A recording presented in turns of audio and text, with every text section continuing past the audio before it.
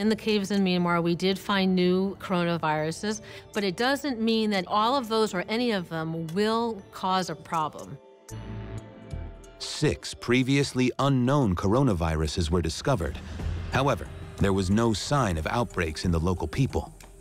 Something else must be needed for viruses to jump from bats to humans. Bats transmit virus to human is an extremely difficult process. They have multiple barriers.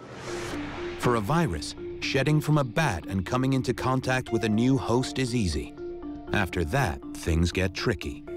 They need to infect the new host cells, replicate, and spread to other hosts. I always say it's a numbers game. If it's 1 out of 1,000 virus can do it, it's actually not a very successful and efficient process. Coronaviruses need keys to unlock a host's cells. These keys are spike proteins. And different species require different keys.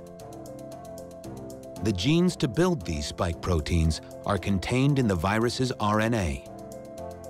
Without the correct genes, this bat-borne virus poses little threat to other species.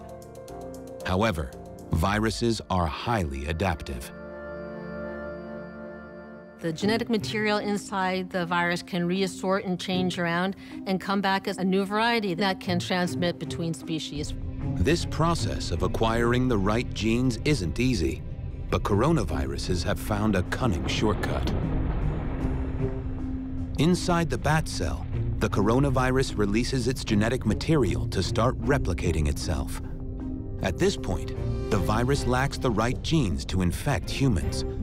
But that is about to change.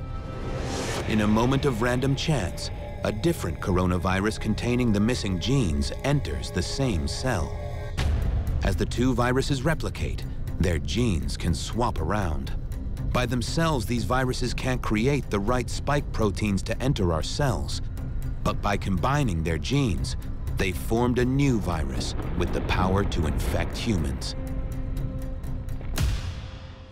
Once this altered virus replicates itself and sheds from the bat, it could be the start of the next pandemic.